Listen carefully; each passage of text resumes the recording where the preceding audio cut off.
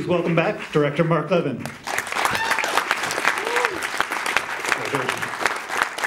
Thank you. Let me just give you a quick, very quick, before I take any questions, little brief history of how this film happened. In 1986, during the Iran-Contra hearings, I was a young producer for Bill Moyers at the hearings when Ollie North testified. And that was the first time I ever heard somebody chanting CIA, crack in America. That was kind of the beginning of hearing of this story. And I was lucky enough to be a producer on the Emmy Award-winning Moyers show, The Secret Government, about the Iran-Contra scandal in the 80s. 10 years later, I did a documentary series for Discovery called CIA, America's Secret Warriors, about the history of the CIA. We were the first crew ever allowed on the 7th floor of the Directorate of Operations in Langley, which is Spook headquarters. And it was during that production that I first met Gary Webb, who you saw tonight in actually an interview that no one has seen. This is the last interview that was ever done with him 10 days before he died, courtesy of Quincy Jones Jr. We started, he came over to our shop here on 26th Street, and he was the one who first started telling me about Freeway Rick Ross. I started writing Rick, and we started communicating by phone, and 10 years after that, well, Rick and I really hit it off because, as you saw in the film, Rick was a tennis player. And I happen to have a passion for tennis also. And of course, Rick said, oh, well, you're some old middle-aged guy. I'm going to whip your ass. You come out to Texarkana. We got one tennis court, and I'm the champ. And I was like, okay, I'm going to make it out there.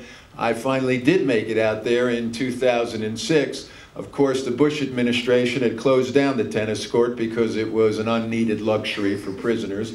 But he and I spent a full day together, and I was amazed by his optimism. I had been sending him books about business. He was a voracious reader by then, and he told me about his challenge, his legal challenge, and that he was confident that he was going to get out and we were going to make a film together. I knew enough about the federal judicial system to know that beating a federal life without parole sentence is, you know, a 1 in 1,000 chance. That is pretty rare. But 3 years later, I got a call from Rick, and he said, I'm on a bus ride home. You actually saw part of it in this film.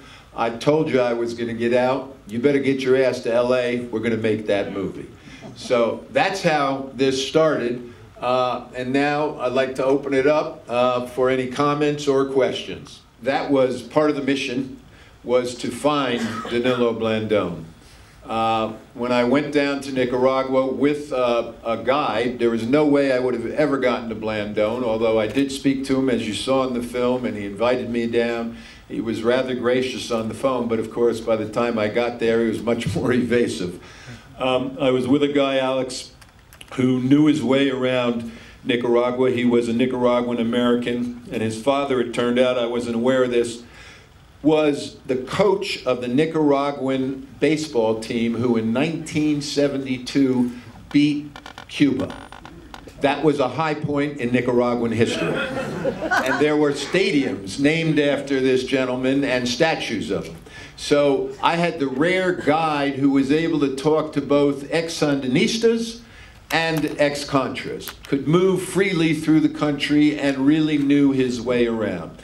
So we tracked Blandón down. Blandón, you know, would say, oh, meet me here, and he would never be there, meet me here. We finally ended up at the lumberyard in an industrial section of Managua, and we just sat in the car. At first his people said he isn't here. 3 or 4 hours later, they finally invited us in to a small room where this rather dapper man was sitting, and his first words to me were, Gary Webb tried to find me, Congresswoman Maxine Waters tried to find me, Oliver Stone tried to find me, you found me.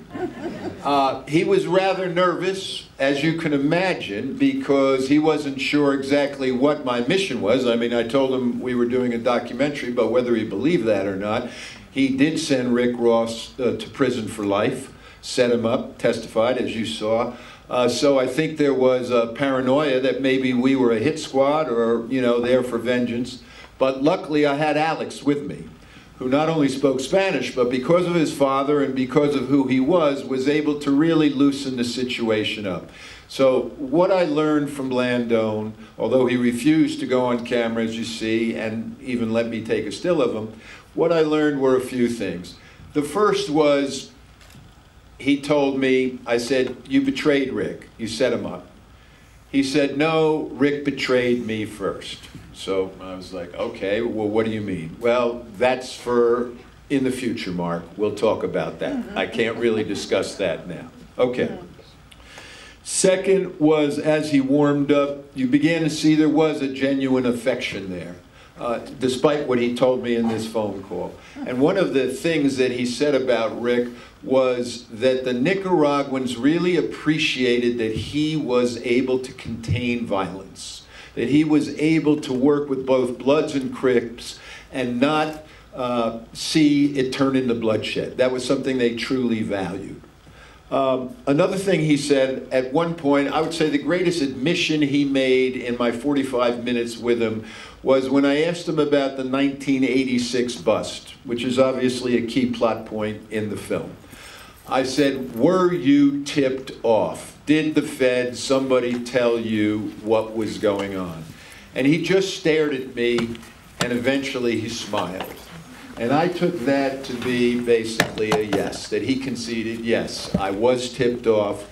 I was in touch with insiders, as the policeman here suggested, Roberto Juarez. The final thing he said was, we were just a pebble, a little stone in this big boulder. We didn't start the crack epidemic. We were just this little pebble. Now, that may well be true. I mean, obviously, there were lots of different sources for cocaine. It's just that this one narrative so connects. It's almost like a Zelig or the Forrest Gump of the drug war. There's so many elements of what has happened in the crack era over the last 30 years that Rick's life converged with. So basically, as we left, he said, Mark, someday I'm going to tell my story. It's not going to be in Rick's movie, it's going to be in my movie, and I want you to come back and do that. But I think, for me at least, part of the passion of wanting to do it is because here we sit at maybe a tipping point in terms of our whole attitude, both politically and culturally, to the war on drugs and to our criminal justice system. Not only the criminal justice and drug reform, but the literacy element of this is something that is tremendously powerful. And Rick is really able to reach audiences that many, many educators really can't reach. So that is one of our dreams, working with Al Jazeera America and working with some of the other people. And if any of you have suggestions, you know, that is something very much on our minds, is how do we get this out after the broadcast to really take it on a tour so that you can have conversations. It can be part of even the movement that's happening now, the Black Lives Matter movement that has happened in the last year. It's critical that as that movement goes forward, there's a knowledge and awareness of how we ended up in the lunacy that we're facing now. The militarization of the police and the corruption of the police, you saw it right on screen. Roberto Juarez, that is the first time he has ever spoken about his own guilt as a policeman who became corrupt. So the militarization and spread of gangs, you know, and the gang culture and the gangster culture, all of this is mixed in to how do we address going forward. Freeway was obviously his nickname. Crack in the system, for me, not only is it about crack, but it's the crack in the system. It's the looking behind the curtain like in The Wizard of Oz. It's that glimpse into how does it really work. And there's something about this narrative, for me at least, that drew me in as a way of seeing how our system works. You very rarely get that glance, that glimpse of the naked mechanics of how it all comes together and fits together. So originally it was simply cracking the system, but then we wanted to add Rick's nickname, and also there is something beyond the movement with Freeway, the freeway. Finding the freeway, finding yourself to freedom. If you want to reduce the film to its simplest one-liner, in the beginning you have a man who is sentenced to life in prison. You hear him saying he's dreaming of getting out. In the end, he gets out. How did he find the freeway? Director Marc Levin, thank you so much.